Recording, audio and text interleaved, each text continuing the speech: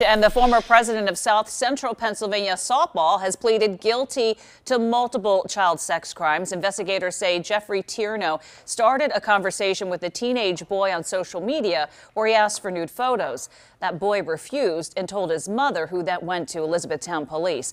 Tierno pleaded guilty to 4 charges, including corruption of minors and solicitation of sexual acts. He was sentenced to 5 years of probation and 8 months of house arrest, in addition to paying financial obligations to the victim's family.